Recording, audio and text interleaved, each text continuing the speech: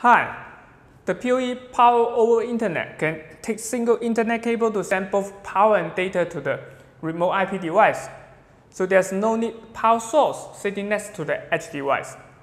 It's a convenient tool to install the low voltage IP device such like IP camera, access point, VoIP phone. We also know the PoE is limited to 100 meter. If we want to extend the PoE beyond 100 meter, we need this PoE standard. One PoE standard can repeat PoE for another 100 meter. One thing very important about the PoE extension, we need a standard PoE system. What's supposed to mean?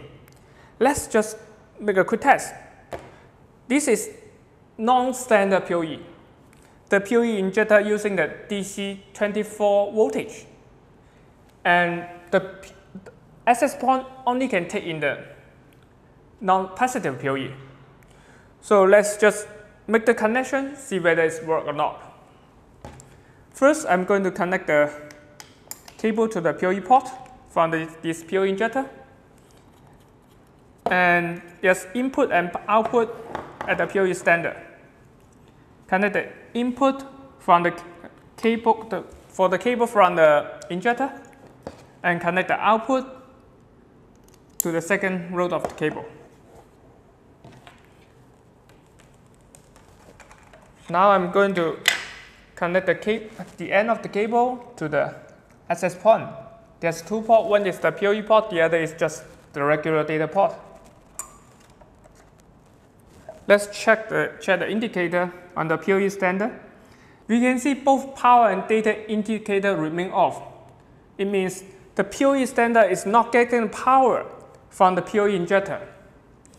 In standard PoE solution, DC 48 to DC 50 voltage are required. And this PoE injector only using a DC 20 volts.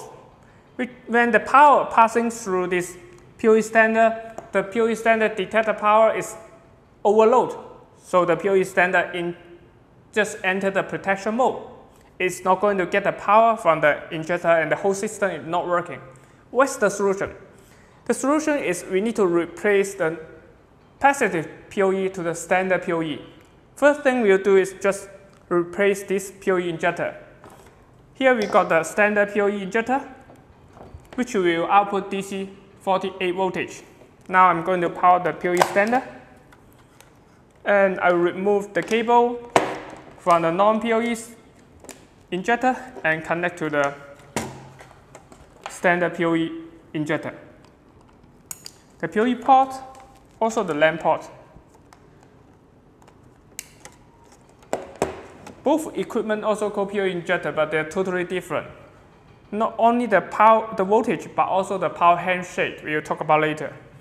Well, let's see it's working or not. It's still not working.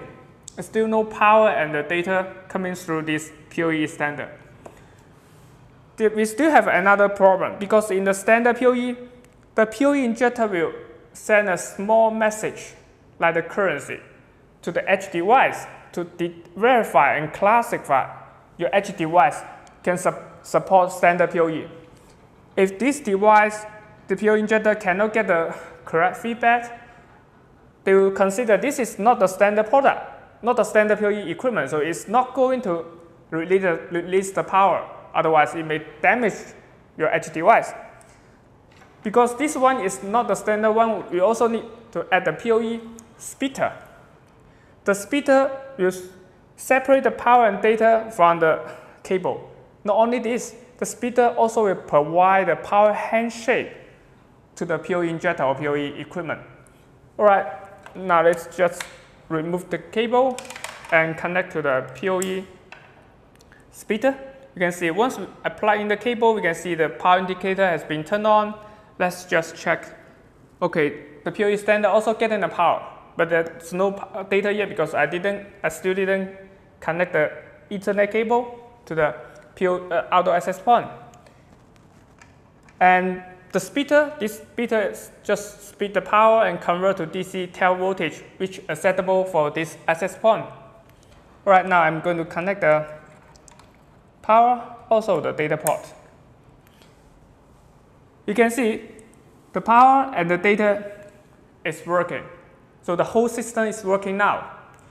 In order to repeat the PoE for the non-PoE network, we must replace the non-PoE path and with the standard PoE solution. Alright, that's all for today's video. If you have any question, you can post in the comment section below. See you next time.